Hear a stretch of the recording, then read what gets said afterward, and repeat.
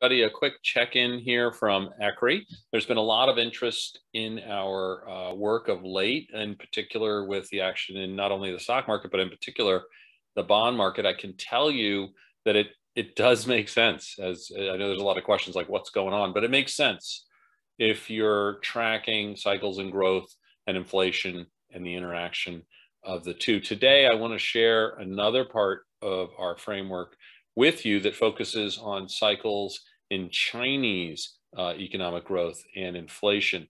Back in the spring, we made a cycle downturn call, an economic growth cycle downturn call for China. And here's a picture of a leading index, one of many leading indexes we have for China. You see a Chinese quick leading index. It's turned down.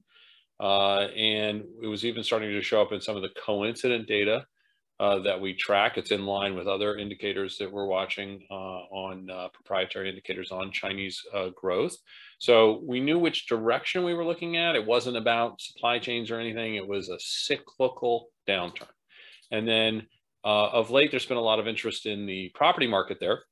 And so I thought I'd share with you our Chinese leading home price index. Here you see a nice hook down in the growth rate of that leading index, pointing to a downturn, an impending downturn in Chinese home price inflation, which was still running up last spring, right?